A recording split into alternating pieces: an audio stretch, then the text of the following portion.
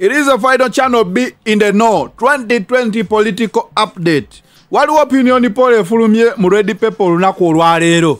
Mu red paper opinion poll eno mwefulumidde ng'eraga President Museveni akyali waggulu, ne kuddako Bobiwine, ne kuddako Mugisha Muntu, ne kuddako Amuliat mbali mu kyakuna.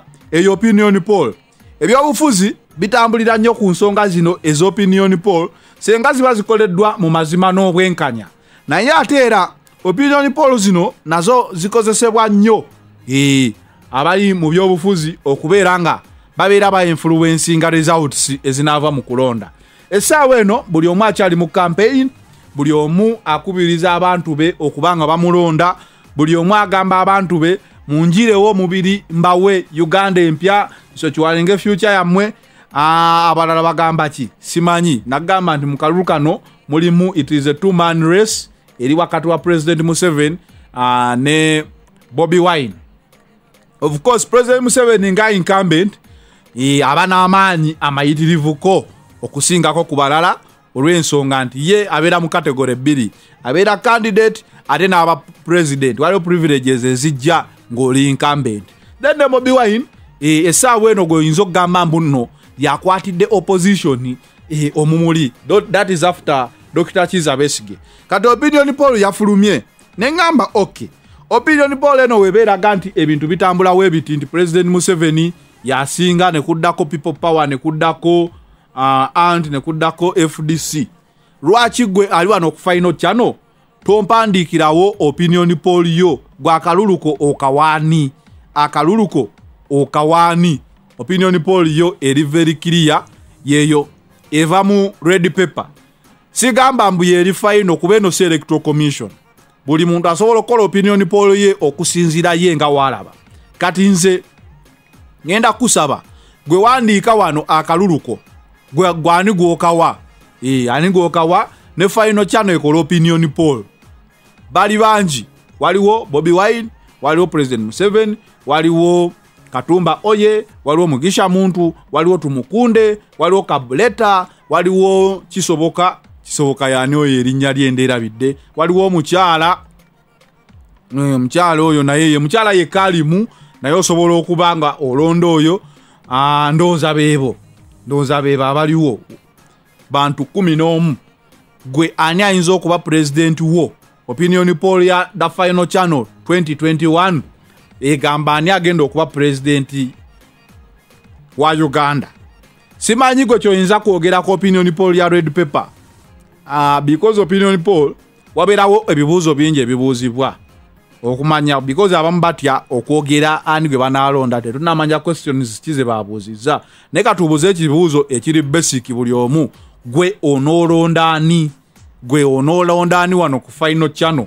Nja kusinzira okwo nange mpabulishinge opinion poll yange ngamba okusinzira ku da final channel akalulu kagenza okuvaayo nga ono yakalidde ku final channel tekitegeeza munne ebyo biri final. Nedda, electoral commission yerina yokka etteeka oba obuyinza obujikiriza okulangirira omuwanguzi. So opinion poll ojja kusanga emu ng'egamba Bobiwine yasinga, osange endala ng'egamba President Museveni yasinga, osange endala ng'ekugamba Amuliat yasinga, osange endala ng'ekugamba Kabuleta kyakola abantu tebakirabangako. Ojja kusanga emu ddala mu bamaama ng'ekugamba Katumba Oye yakivuga. So that is politics. Naye nsigala nkugamba politics ekikulu kyolinamu gwe wenna ali wano ku final channel nkukubiriza ekikulu kyolina mu politics ke kaluluko.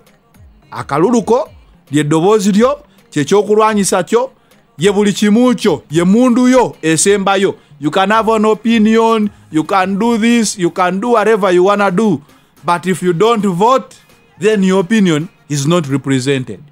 So sigala nkugamba gwe wenna simanyi wakyawandiika kati, naye gwe wenna yafuna endagamuntu, gwe wenna yewandiisa okulonda, tandika onoonya voters card yo gyeri oba endagamuntu yo gyeri, obeere sure toginoonya nga wabulayo olunaku lumu. Ginoonye ogirabeko era ogitereke ogambe lyerina essasi lyange liba limu lyakalulu. Then ogambe nga bwe nina essasi erimu kansooke nkubiriza abantu abalala bangi baberenga bonna akalulu kaabwe bakayunga ku kange awo amasasi gawere amasasi oba ekikompolo ekyokulwanyisa kyo kiwere kibeerenga kisobodde okubeera nga nti nno opinion poll yo gy'oba olonze you should mobilize others to join your vote because democracy works with numbers.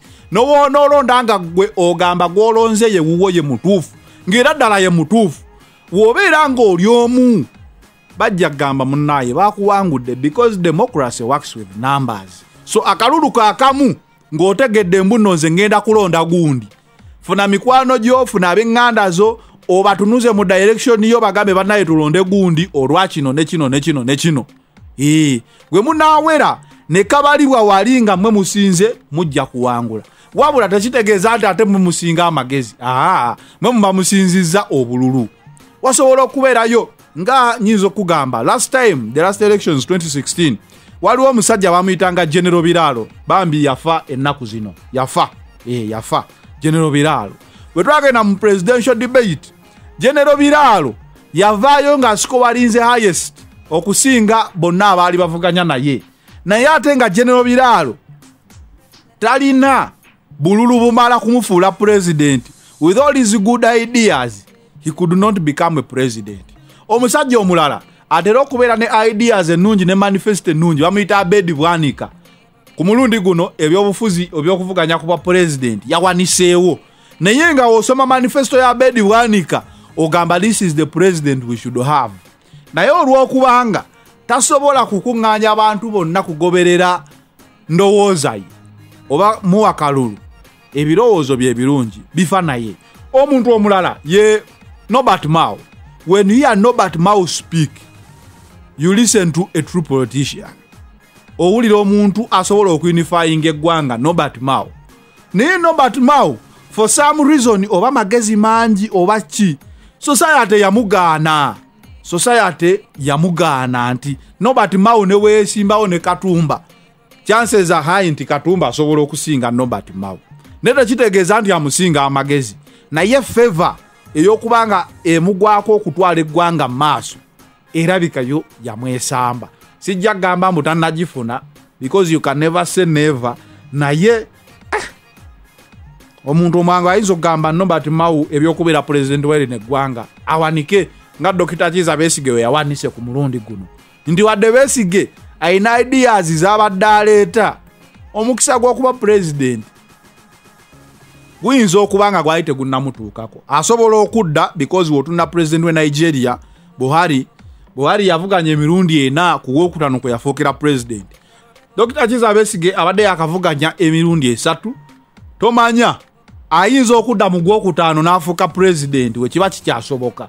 Naye essaawa eno generation eno mu opposition ogirabanga Bobiwine yalinga akutte omumuli ogwo yagukutte. So kiyinza okubeera ekizibu nnyo ekya Dr. Kizza Besigye bouncing back nadda addemu akwate number 1 nga bwe yali because generation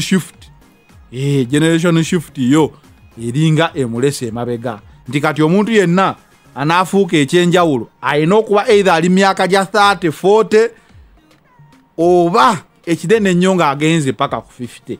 Naye sirabayo muntu yenna ali beyond 50 years asobola okujja n'afuga after president Museveni. Kizibu nnyo generation eringa etambudde mu ngeri y'emu eyo nga maze okuwa opinion poll eyo. Waliwo amawulire gano gaaguddewo mu weekend. Deputy Prime Minister Chivedinda Muzeyi wa kazi yafudde. Chivedinda ono yali munnamawulire ebbanga ddene yali munnamawulire era ne mu lutalo lwonna ye omulimu gwe gwasinga kubeera gwa mawulire gwasinga kuba gwa propaganda mawulire kyova olaba bamubalanga omulwanyi bamukubidde amasasi naye teyali mulwanyi yali munnamawulire. Dr. Chivedinda Prime Minister Chivedinda yafudde ku myaka 85. Egyo emyaka gimala myaka gyegyo myaka 80 oba okkiriza sigambye nti yabadde asaana nedda just emyaka egyo 80 wogiyingira Katonda abakuwadde akasubi abakubiseeko akasubi. So eggwanga lyafiiriddwa ffenna twafiiriddwa naye ate tusobola okugamba nti nno Katonda yeebala omuwa obulamu obwo okuweza emyaka 80 because wobale emyaka 8 n'okutuuka ku 10 ebbanga eddene abadde alimaze ku nsi ng'era ayambye ensi. So we can look at the positives ze yakola. Tugambo wae Chivedinda kino yakikola ne kino yakikola. Kuba kati bakubuuza mu nsi muno okozeemu ki, ndooza Chivedinda y'omu ku ba politician bo badde tosobola kusangamu buzibu nnyo. Chivedinda Lukankana Rugunda abantu we batyo gye bali basobola okubanga bali mu government naye nga ate tebalina nnyo ntalo. Ndooza Chivedinda we nyinza omuteeka kitalo nnyo abasoga, kitalo nnyo abantu abava mu East, kitalo nnyo Uganda. Kitalo nnyo. Kati ekibuuzo kireseeyo kankweka video kano.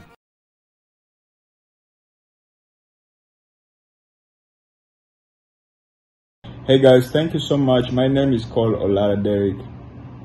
I'm Ugandan. I just want to say thank you for all my brothers and sisters for watching the final channel. Keep watching the final channel. I appreciate Danielo for the good update, good news in the channel, and we need more video, my brother. Thank you so much. More update. I really enjoy watching it. Thank you. I wish you guys Merry Christmas, Happy New Year. I salute all my friends, my fans, all Ugandan bodybuilding. Salute you guys. Hey brothers and sisters, thank you so much for watching the final channel. Thank you, final channel, for the great work. I appreciate your work. Daniel, for the great work. I salute all Ugandans. I salute all my friends, all my fans, all bodybuilders in Uganda. I salute you guys. I wish you guys Merry Christmas and Happy New Year. Stay safe from the virus. Thank you. Bye-bye. Neyongera okujjukiza nti Happy Faces Give a Smile project ekyagendera ddala maaso tugenda kwetegereza tulabo batukyasobola okugaba ebintu. Kugambye olunaku olwajjo twabadde najje tulina okugenda weekend naye saasobodde olwabulwadde.